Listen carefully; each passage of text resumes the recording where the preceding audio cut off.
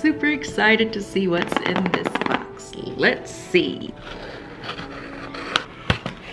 No problem. Who's ready to see? I'm ready to see.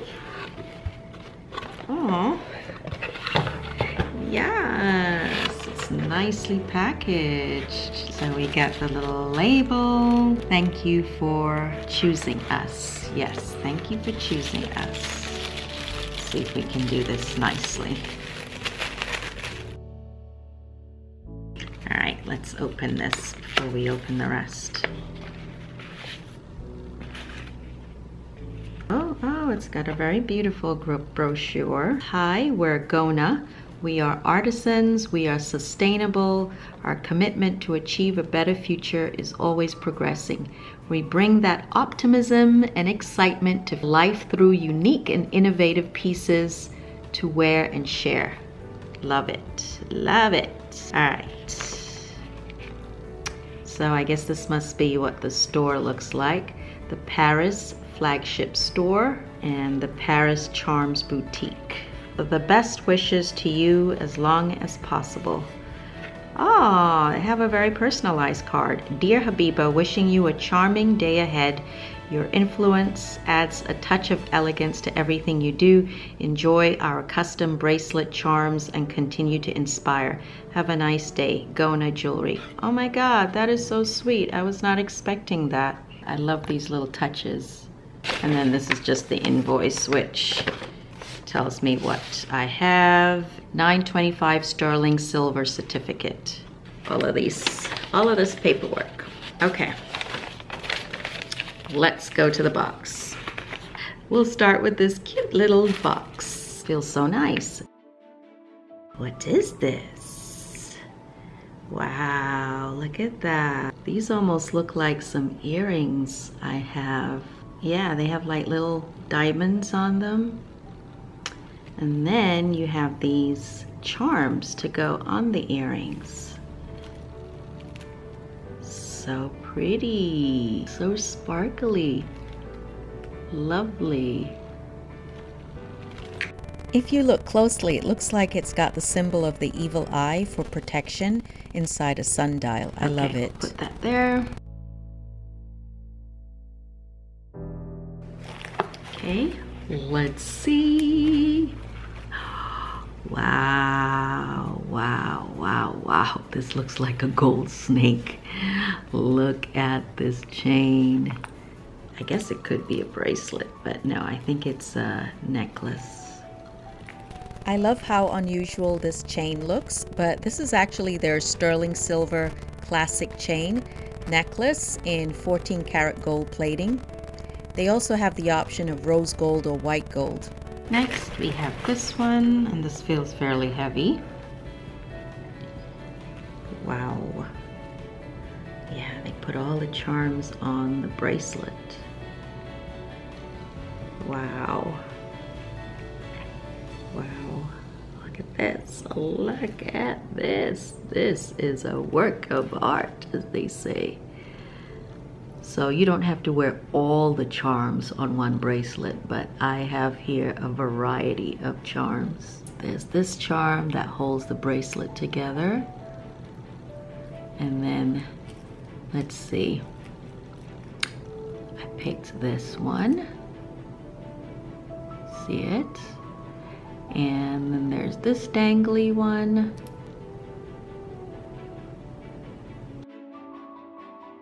It's like so beautiful. And then there's this yellow one. Look at the little bird and the flowers. So this one is a dangly one. You can put this on earrings. You know, if you had hoop earrings, you can put it on in hoop earrings, or you can hang it from a necklace, or again, you can hang it from a bracelet. Ooh, look at this one. Ooh, I love this one. Look at this heart. That is so pretty. Look at this heart. And then look at this one. I picked this one because it has my birthstone. You can pick birthstones. You can pick some of these charms depending on the special occasion or what it means to you. They have so many different varieties, different patterns. Look at this heart with all the little sparkly diamonds on it. Look at that.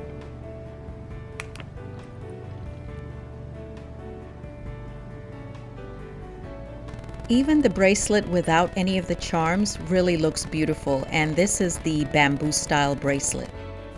It's quite nice being able to create a whole new jewelry piece by using different charms. So depending on your mood, depending on the occasion, you can just create a whole new piece with all of these unique and beautiful charms, and it goes on quite easily. Now, apparently Gona was established in Paris in 2020, and they have a factory in Hong Kong. They distribute worldwide, so there's worldwide free shipping on items over $39 currently, and there is a 365-day warranty and 30-day return. So don't forget to use my discount code, which I will leave on the screen, for 20% off. According to the brochure, Gona has become synonymous with the notion of magical treasures. I like that. Crafted with love at heart. Also, apparently, unlike Pandora's cute cartoon style, Gona's design style leans towards nobility, exquisiteness, and elegance. If you're curious and want to see how the products are made, check the description box. I will leave a link to a video and to their website.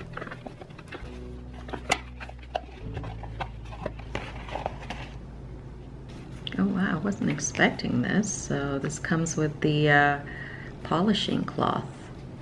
Nice. In each bag, in each gift bag. So all these extra touches.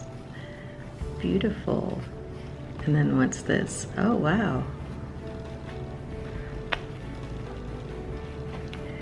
So yeah, you get all the little pouches and goodies to present your jewelry.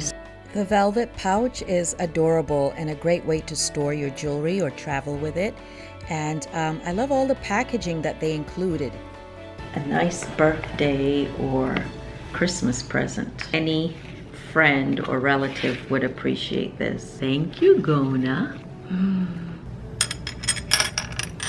Oh, you thought I was already done up, right? No, that takes work. We need to do my hair. I gotta wash my hair, and it's gonna be a lot of work. So, here we go. Hair's washed and dried, and let's style it. I'm going to add some moisturizer, as you can see, and I think I'm gonna put my hair up in one, okay? Because I want my hair to look nice and sleek and cute to match that beautiful jewelry we just looked at. Right? I deserve to look cute with all of that beautiful jewelry.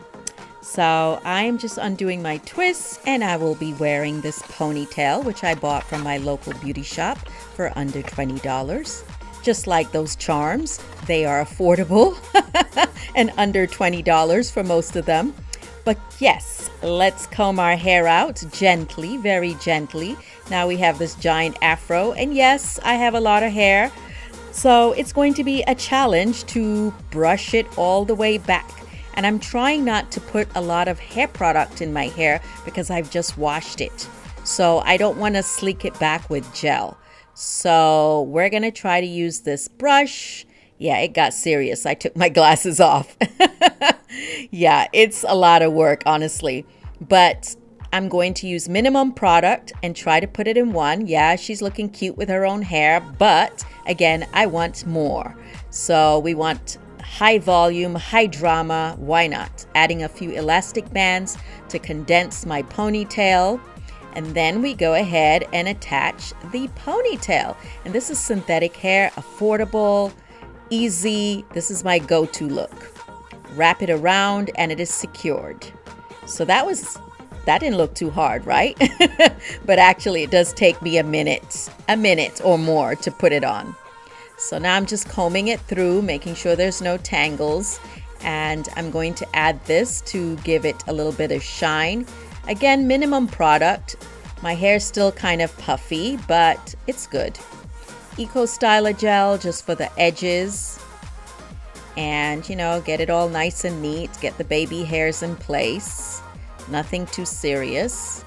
And then we're almost done. So now I'm adding a scarf and then I tie it down. That's going to, you know, get it to set. And then we'll focus on doing makeup. So before I apply makeup, the first thing I usually do is moisturize. My product of choice is usually Clinique. And then I focus on my brows. This pencil is by Benefit. So I try to make sure that the strokes I apply look very similar to my natural brows. And then I use the spoolie and brush it up so that it sort of blends it all in without any harsh lines. I try to make sure my brows aren't drawn too close together and not too far out. So important where they stop. If I want my brows to look really dramatic, then I usually use concealer underneath to clean it up. But this time I'm actually using foundation. So this is just my regular foundation, you know, using a fine brush to clean it up under the brow. So I'm just doing the second brow and you can see a little bit better how I do it. And yeah, you know, just practice. Then the spoolie. And then I clean it up with the foundation. And again, you can use concealer if you want it a lot more dramatic. And then some concealer on my eyelids. Then it's all blend. Sometimes I use my fingertips, sometimes I use a sponge or even a brush. Now this foundation I'm applying is a little bit darker than my regular foundation. That's because I didn't have color corrector. But now I apply the Giorgio Armani foundation in my own color and, you know, it works out. You'll see. So basically I cover over the darker foundation. And again, that's to hide some of the sort of dark pigmentation that happens when you get older. Then I apply some brightening concealer under my eyes. This is not gluten-free, but I like how it looks, although it sometimes irritates my eyes, which are very sensitive. Next comes some finishing powder, or, you know, some people call it baking powder. I'm not really using it to bake. I like applying it because it does brighten my makeup, and also if there is eyeshadow fallout, you get to brush it off later.